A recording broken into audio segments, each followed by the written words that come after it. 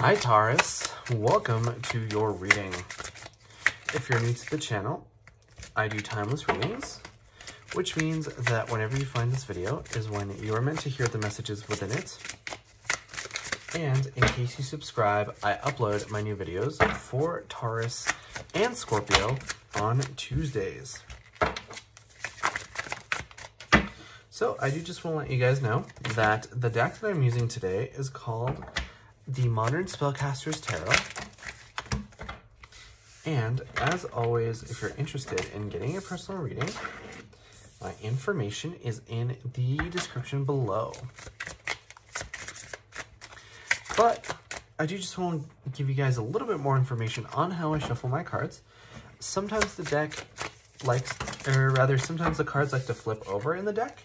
I do see them, however, I usually only take cards that jump out of the deck, like these ones have, but usually if they jump out in groups that are too big, I'll go ahead and put them back in and continue shuffling.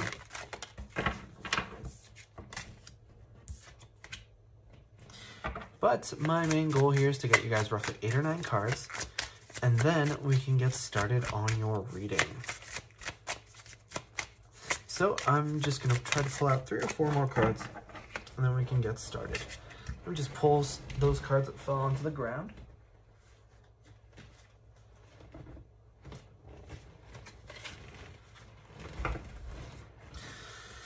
All right. So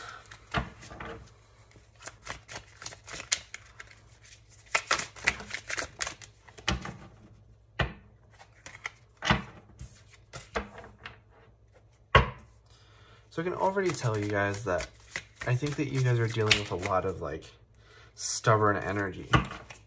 I usually try not to derive too much meaning from how I shuffle the cards, but they are certainly acting up more for you guys than the other decks, or rather the other signs.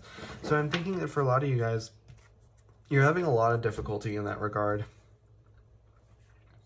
Maybe you're dealing with somebody who doesn't want to be terribly cooperative with you, and that's causing a lot of conflict.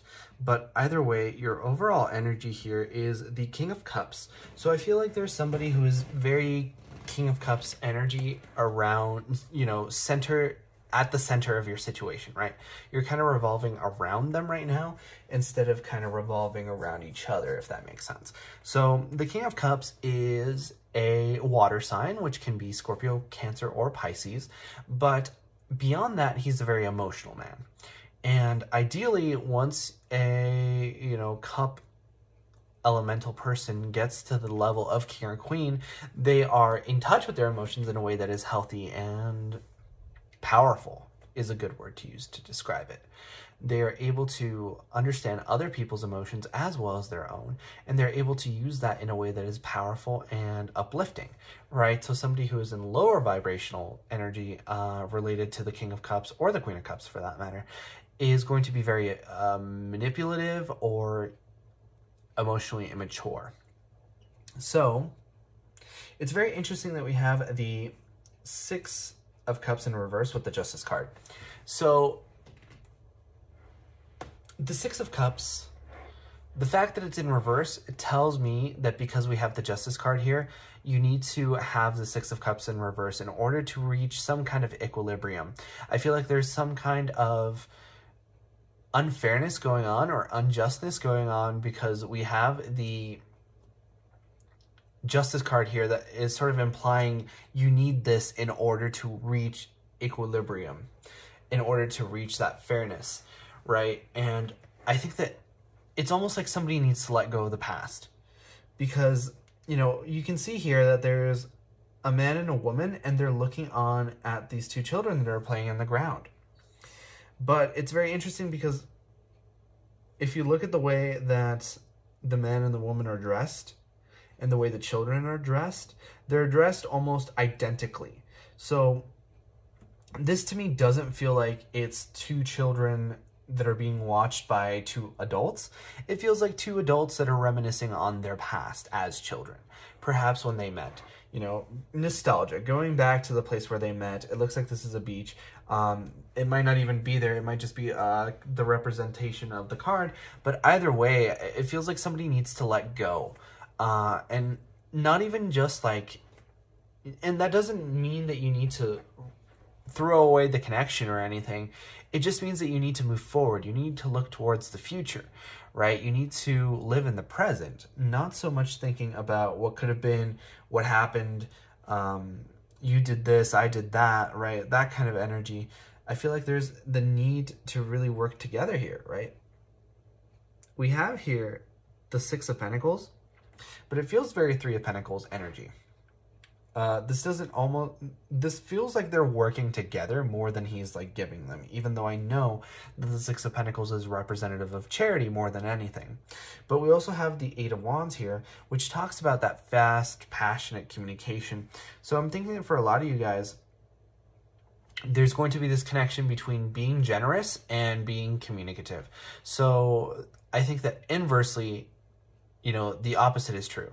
The less generous someone is, you know, the more they'll withhold communication for you. And I feel like withhold is kind of that magic word here because we have that charity card here.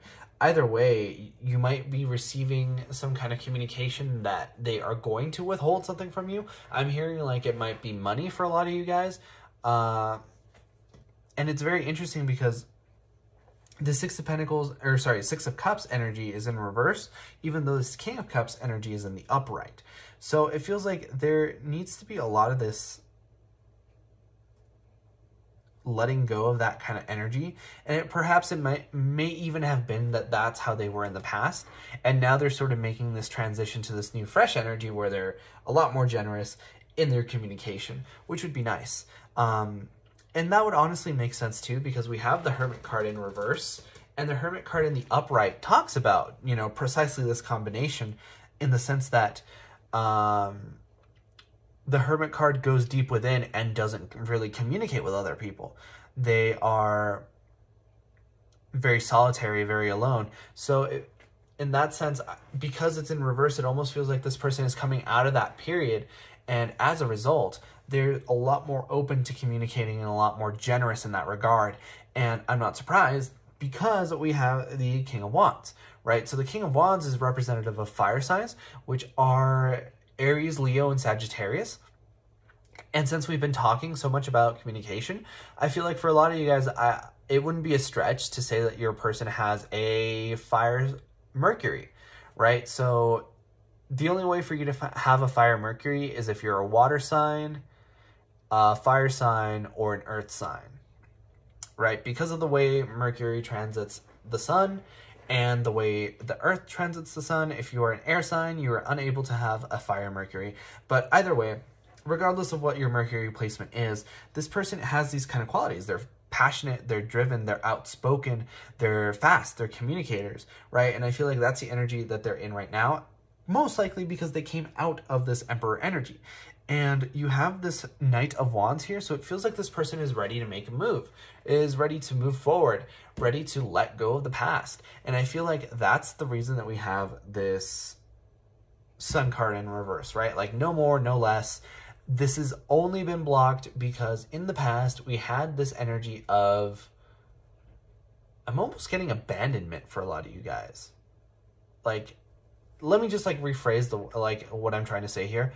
I'm getting like the imagery of like an abandoned house, and I'm hearing like creaky floorboards and like rumors that that house might be haunted, right? That's kind of like the imagery that I'm getting right now. So it almost feels like for a lot of you guys, there may have been some kind of separation, or a long period of time where the connection was not worked upon. You know, I think there's a saying that goes, the worst thing that can happen to a building is neglect. And I think that for a lot of you guys, there was this period here where this person did go into a hermit mode, where they didn't really communicate, where they didn't really work on the connection. And as a result, the connection suffered. But I feel like they're trying to kind of make amends with that by coming through and bringing all this communication, all this passion too, because we have the Knight of Cups with, sorry, the Knight of Wands with the King of Wands, and this generosity and this Eight of Wands, which is also called the Arrows of Love, by the way. And I feel like this is really the pesky card here. This card about letting go, really. This combination here with the Justice card. And I feel like they're coming back far more mature because we have the King of Wands and the King of Cups. And I feel like with all those energies finally coming together, you're going to have this Sun card in the upright to where, you know, you're happy because the Sun card is just that, the happiest card in the deck. But that was your reading first time around, Taurus. If you guys enjoyed, please leave a like or a comment because it really helps out the channel. And I personally really love to know if these readings resonate with you guys. But like I said before, I upload my new videos for Scorpio and Taurus on Tuesdays. But in the meantime, you guys are more than welcome to watch any of my other timeless readings that I have up on the channel. And with that being said, I hope to see you guys next time for next reading.